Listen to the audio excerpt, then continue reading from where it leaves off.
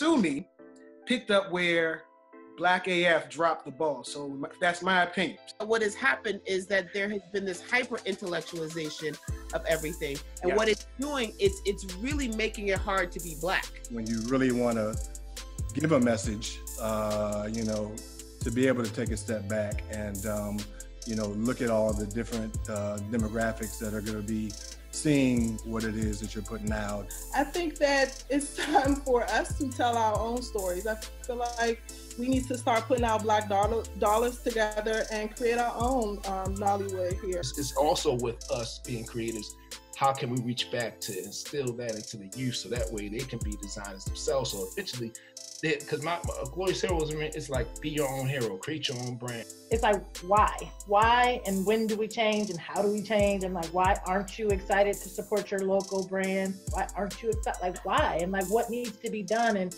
what's missing?